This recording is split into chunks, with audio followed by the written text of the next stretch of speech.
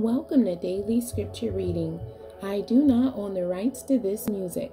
Matthew chapter 21, beginning at verse 18 and ending at verse 22. This is the Amplified Version. The barren fig tree. Now early in the morning, as Jesus was coming back to the city, he was hungry. Seeing a lone fig tree at the roadside, he went to it and found nothing but leaves on it. And he said to it, "Never again will fruit come from you."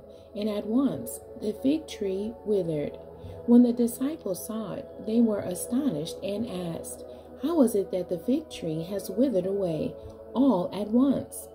Jesus replied to them, "I assure you and most solemnly say to you, if you have faith, personal trust, and confidence in me, and do not doubt or allow yourself to be drawn in two directions, you will not only do what was done to the fig tree, but even if you say to this mountain, 'Be taken up and thrown into the sea,' it will happen, if God wills it.